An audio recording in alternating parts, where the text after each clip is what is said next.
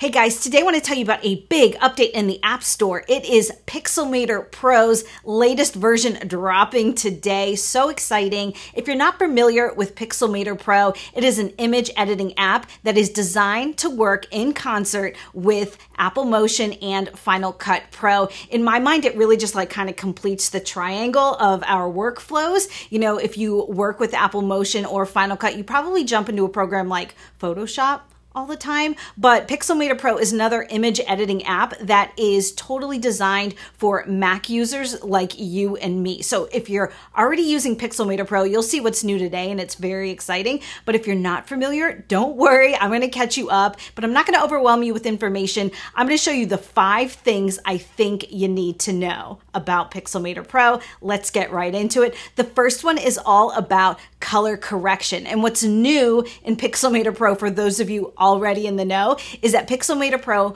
is now supporting video formats. That means you can import and export video from Pixelmator. Why is this important? Let me show you. So here's what Pixelmator Pro looks like when you open it. Let's create a new document and you have all of your file types in here. We're going to stick with 4K video. Let's create it. Now, if you've never seen Pixelmator Pro before, you might notice how similar it looks to Final Cut and Apple Motion. I don't think that's an accident. As I said, Pixelmator Pro is an image editing app that's really designed for users like you and me. So it feels super familiar right from the beginning. So here in Pixelmator Pro, like I said, what's really exciting is that I can now drag and drop video files. And you can see I can play the file and I can trim it using these trim tools. But the real magic of video in Pixelmator Pro is the color correction features. Let me back up and show you something really quick. This is the same clip here in Final Cut. This shot was captured on a Sony FS7, and so I have the appropriate Sony LUT applied to this clip, and it looks fine. I don't think it's terrible, but I don't think it looks amazing either. I can actually improve upon this significantly in Pixelmator Pro. Let's hop back over to Pixelmator Pro, and let's open up these color adjustments by either clicking this icon here or hitting the A shortcut. And here's all of my color adjustment menus here in Pixelmator Pro. There are a lot of them, as you can see. I like to head down to the curves section and just play with these curves a little bit to start. Then I'll head back up here and play with the shadows and the highlights just a little bit, and the vibrance and saturation as well. There's also these color wheels that you're probably really familiar with if you're a Final Cut user. And up here you can play with your color temperature and the tint. Now, one thing I would love to see with these color adjustments is a pop-up window for your scopes. So as you're scrolling up and down this long menu of color adjustment tools, that you could keep an eye on your scopes. And if I really had my way, I would love those scopes to look just like the ones in Final Cut, since those are the ones that you and I are probably most comfortable with. Just a suggestion. All right, and another thing that's really cool about the color adjustments here in Pixelmator Pro is that you can isolate different colors in your shot and play with the hue, saturation, and brightness of all of those. So if I really wanted to bring up the blues in this main guy's jacket, I could do that here. Now, once you've got your color adjustments set up, you can export these color adjustments as a LUT and bring it into Final Cut. With the last version of Pixelmator, you could do that, but you could only bring in a still frame. So you'd have to go into Final Cut, export a still frame of your raw shot, import it here into Pixelmator, make your adjustments, and then export the LUT. This workflow is so improved because you can skip the step of going into Final Cut and exporting the still frame. Plus, if different things are coming in and out of your shot, you can see what that LUT will look like applied to all of those different elements. Whereas before, you really had to be picky about which still frame you chose to make sure you were getting all the important stuff in that one frame for the still frame that you exported. So I definitely think this is a huge improvement and super exciting for Pixelmator. Good job, you guys. So to export this as a LUT, just head up to the top here where it says color adjustment and hit the circle with the 3 dots. And you can export this adjustment as a LUT, and it's going to give you a cube file. And then back here in Final Cut, I'm going to change my camera LUT on this clip to none. I'm going to head over to the Tools menu, apply the custom LUT, and then in the Inspector window, we're going to select the cube file we just created in Pixelmator Pro and apply it. And there is our custom LUT that we built in Pixelmator Pro. If you have Pixelmator Pro, you never have to buy another LUT again. And let me show you a side-by-side of the Sony LUT compared to what I just made in Pixelmator Pro. And now I can apply that LUT to all of my clips here in Final Cut, or I can do that in Apple Motion. This is a great workflow. All right, let's move on to the second thing I think you need to know about Pixelmator Pro, and that is with working with shapes in Pixelmator and then also bringing those shapes into motion. This is gonna wow you if you've never seen it. All right, here we are back in Pixelmator. Let's just reach for the shape tool down here in our menu, and you can see there's so many different shapes that come with Pixelmator even to start, but you can just freehand draw your own. So let's start by grabbing this heart shape, and I can adjust the fill of that shape. I can make it a solid color, and you've got this whole spectrum here of colors to choose from. They also have color palettes that have been professionally designed, which is kind of nice. Or of course you can make it a gradient, and we can change the gradient to any of these pre-designed gradients, or you can custom make your own by grabbing these color tags and the spectrum again. And then if we wanted to freehand draw a shape, I could just grab this pen tool and I can hand draw any shape I wanted. And then once I've roughed it out, I can right click, make it editable, and fine tune the points.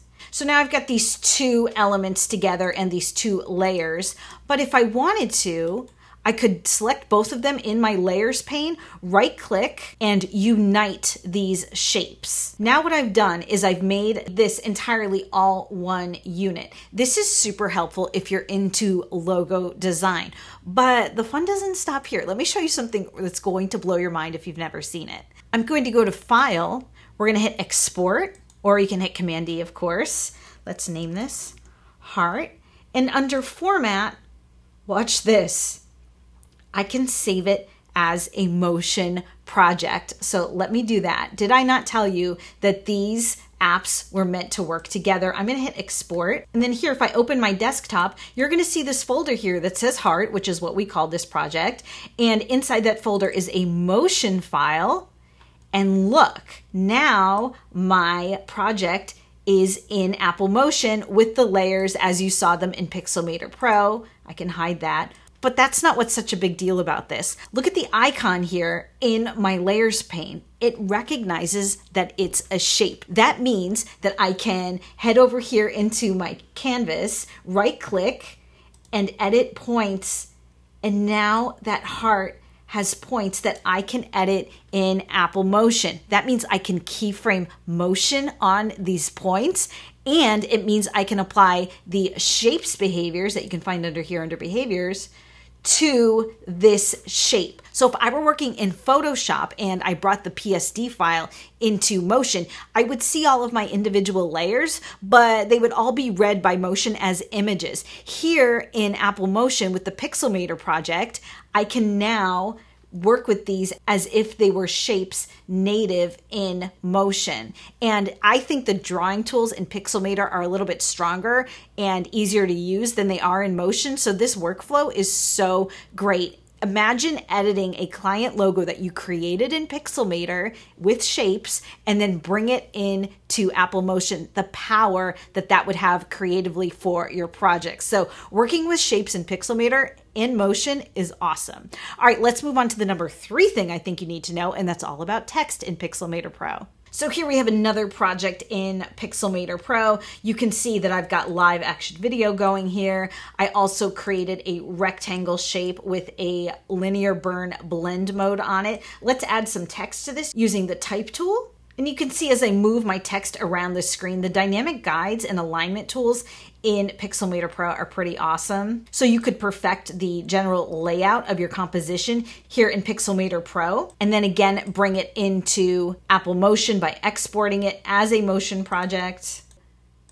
And then again, here in Motion, look in our project pane. The rectangle, of course, has the shape icon next to it, but you guys, look at the text. It has the text icon next to it. That means that I can modify text I create in Pixelmator Pro in Apple Motion. Apple Motion recognizes this text as text, not just an image like it would if it were a Photoshop file. So what does that mean? That means that if I change my mind about what I want this text to say, I can change it right here in the inspector window.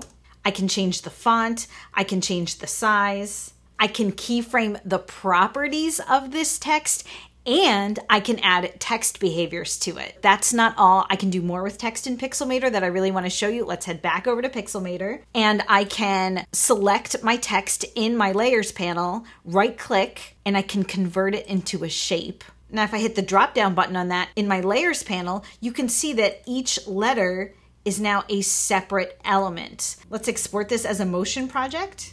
And now in our project pane here in Motion, you can see that all of our letters are shapes. They're no longer text, they're shapes. And that means that I can select individual letters and change the shape of them right here in Apple Motion. That is something you've never been able to do in Motion before, so that is also really cool.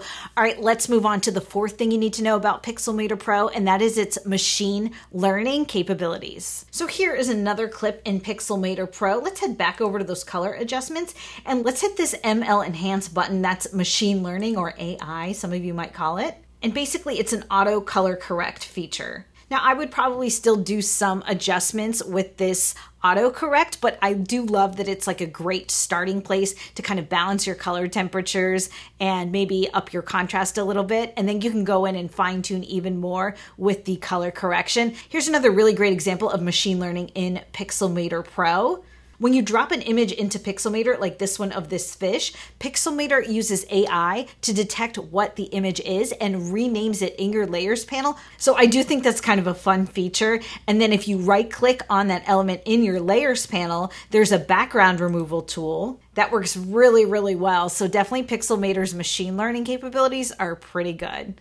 All right, now for the last thing that I think is a great update to Pixelmator Pro is its new templates. So if we start with a new document, you can see here that there are a bunch of templates that we can use to build different elements in Pixelmator Pro. It's very similar to Canva, but what's new about these templates is that some of them are designed specifically for video, like these movie titles here, but really any of these templates can utilize video. Now that Pixelmator supports video files, you can also send this project to Motion and really make it sing with different behaviors and effects on it, or you can just export it as a video file directly from Pixelmator Pro. You guys, are you excited about the new features in Pixelmator Pro? Do you want to see more tutorials that include Pixelmator? Let me know in the comments. If you like this video, let me know by giving me a thumbs up, hit that subscribe button. I picked out some other videos I know you're going to love, and I'll see you again.